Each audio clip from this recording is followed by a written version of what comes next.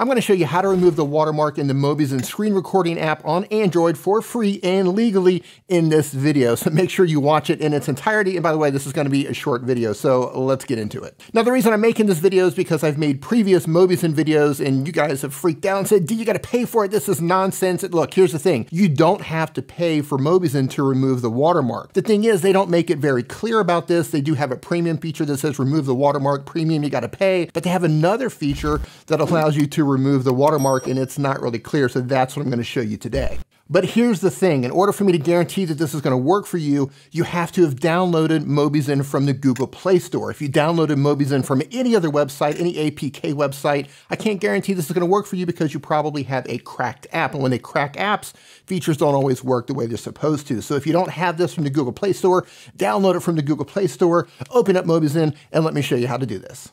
In order to disable the watermark, what you want to do is you want to open up Mobizen, tap on the settings icon, which is right here, and then go over to the gear icon or the settings icon over on the far right.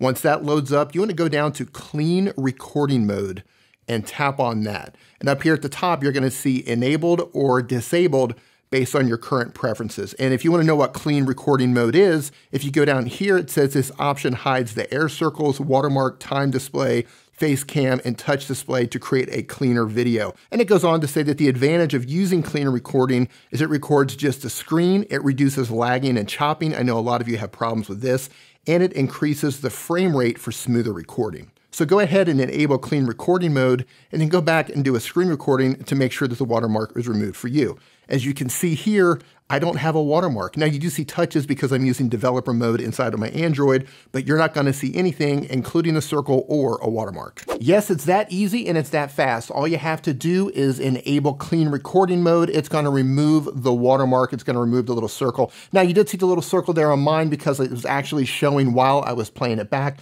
but for you, you're not going to see that in the recorded video. And please let me know if this worked for you or not. If it didn't work, let me know what phone model you have. So go down, leave a comment, and let me know, yes, it worked, no, it didn't work. I do read every single question and comment. And when this video is over, I'm going to go down there and see what you have to say to find out if this worked for you or not. It worked for me. It worked on all of my devices. So if it doesn't work for you, be sure to let me know. And also let me know if it did. If you want to watch other videos that I've made about the Mobizen screen recording app, go ahead and tap on one of the videos that you see on the screen right now. Thank you so much for watching. I do appreciate it, and I'll see you in the next video.